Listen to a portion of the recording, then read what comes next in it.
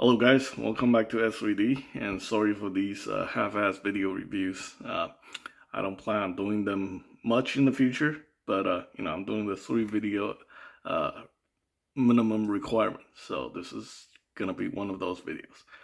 So anyway, this right here is a Marvel Legends figure. I look back at my channel, looks like the last couple of videos I did before I completely gave up on YouTube was Marvel Legends figures.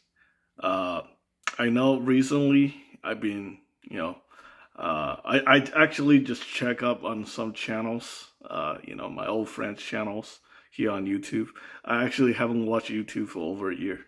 It's liberating.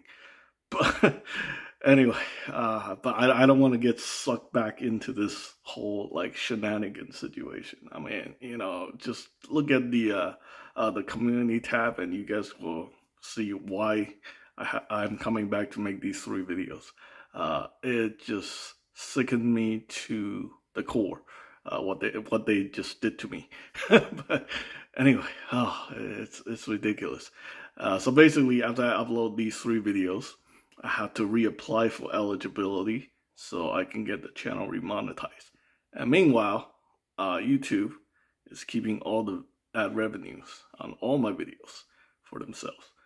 So yeah, that's very ethical and very moral. Anyway, so yeah, why am I doing? It's like I don't want to ramble, but it just happens whenever I'm on this platform. So this is gonna be a very half-assed review of this Marvel Legends Build-A-Figure. This is the Cassie Lang figure. This is actually my first Build-A-Figure ever in the history of collecting. That's a very big surprise.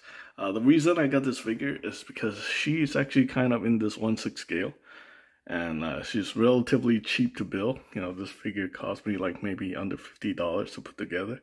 I just bought the Build-A-Figure parts off Macari and put it together. So yeah, it's like 50 bucks. To some people, maybe that's still a little steep, but if you're into 1/6 scale figure, if you get a nicely painted, sculpted figure for 50 bucks, I think you're getting a solid deal here. She's slightly underscaled, but you can see for a teenager, I think she's okay. Here's her next to Tarman. I think this is acceptable scale.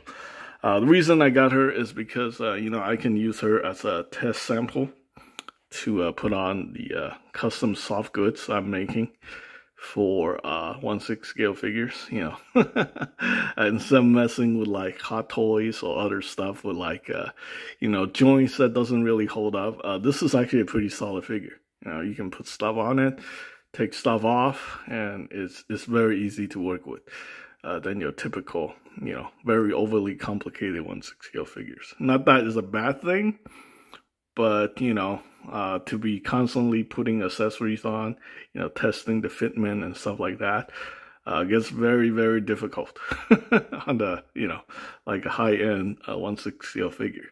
You have to worry about, damaging it. You have to worry about handling it, and stuff like that. So anyway, I do have to say the sculpt work on this figure is definitely very well done. I think this is probably one of the better product Hasbro has ever put out.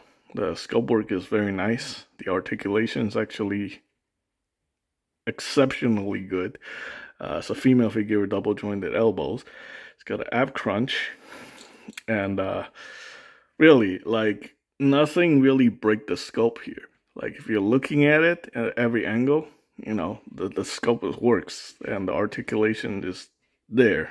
I dare to say, like, this figure, it's a little bit nicer than that $150 Tarman figure from Trigger Tree Studios. It's just like, I mean, technically she comes with 2 head sculpts.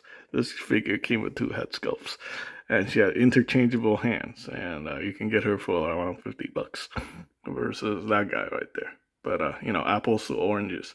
But anyway, I'm not an expert on Hasbro products. I heard recently there's been a lot of hate for Hasbro.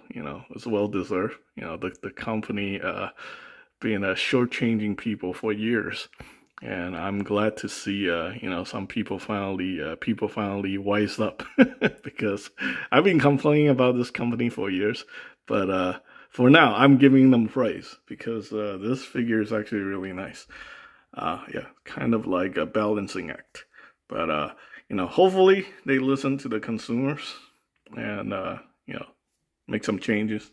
I don't really have any expectations for these big American corporations because technically, you know, at the end of the day, it's all about the bottom line. So they do what they have to do to be profitable. But anyway, that is pretty much it for this video.